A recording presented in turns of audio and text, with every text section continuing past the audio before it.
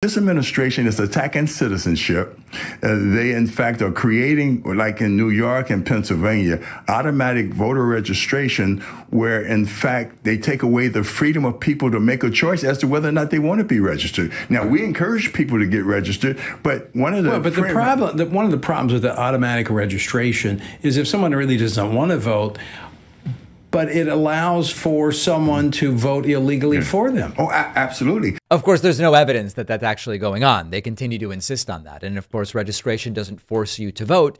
It just makes sure you have a chance if you decide you actually want to go and vote.